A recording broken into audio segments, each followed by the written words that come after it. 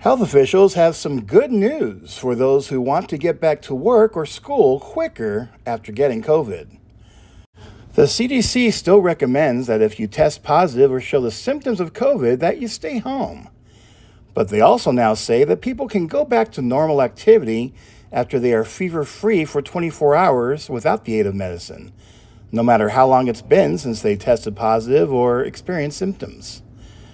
The required 5-day stay-home period is now out the window, as the winter COVID, flu, and cold season is like winter itself in the rearview mirror.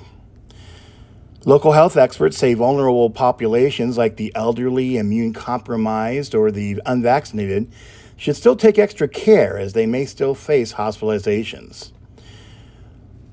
For more, including a full COVID guide, read the story.